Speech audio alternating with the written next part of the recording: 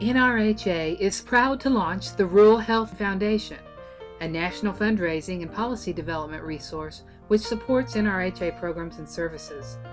Guided by the belief that rural Americans should have access to affordable and quality health care, the Foundation seeks to promote programs and activities which empower rural communities to achieve greater health status.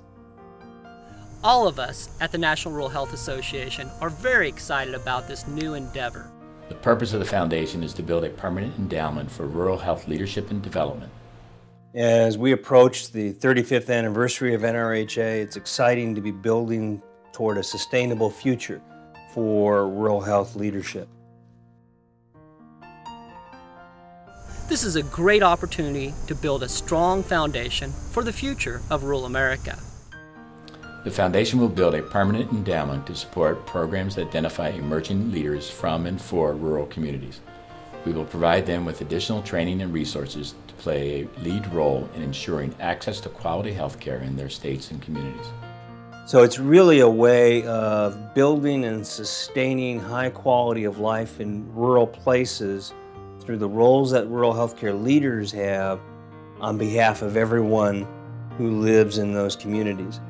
It will help a lot of our rural communities through times of transition when there are innovative ways of delivering services like telehealth and the advances we've seen there, when there are challenges that we see in healthcare finance and how resources get tighter but they're still available if you know how to secure them effectively for the local community, and transitions that occur because the community itself undergoes dramatic change.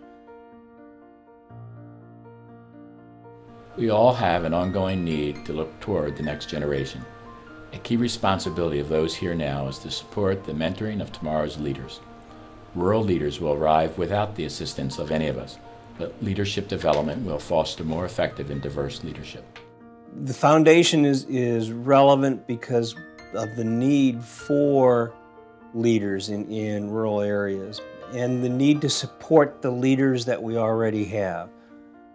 This is a critical time for rural healthcare and for rural America. This foundation seeks to provide the resources by which we can create a foundation for the future of rural healthcare. We're at a point now of what's the next big step we could take as NRHA to be helpful to advance the goal of rural health. This is it. Creating a foundation, building that foundation so it becomes a permanent source of financial support to build leadership. Our new foundation will provide the funding necessary to ensure that we have high-quality educational programs and educational training that will be necessary to develop the future leaders of rural America.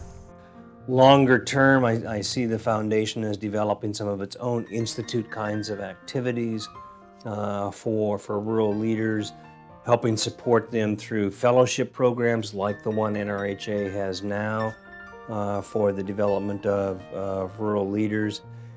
And then one more step beyond that is that the foundation can be the sort of fermenter and developer of new ways of helping rural leaders, new ways of training, new ways of helping support them when they are rural healthcare leaders, and new ways of helping transition to a next generation of leadership.